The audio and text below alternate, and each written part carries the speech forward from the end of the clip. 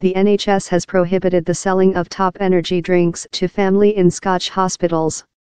Shops during hospitals will not be allowed to sell the incentive drinks to nobody by the age of 16. The ban applies to drinks in an added caffeinated substance of more than rather than 150 mg per liter in and forced to contribute a wholesome dietary.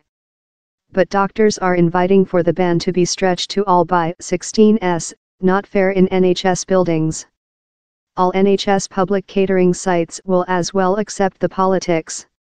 The Go is portion of the newest upgrade to the health retailer norm, a set of rules all retailers operational in NHS sites in Scotland must stick to.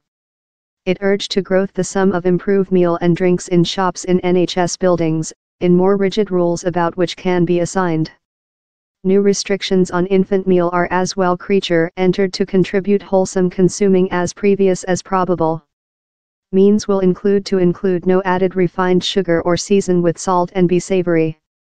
Social Public Health Secretary Joe Fitzpatrick told, this health retailer norm supports improved consuming through the NHS property and it is order how our hospitals shaw a conduct in provided meal and sip that is public health promotion. This HRS ensures how at low 50% of meal and 70% of drinks on selling are improve options.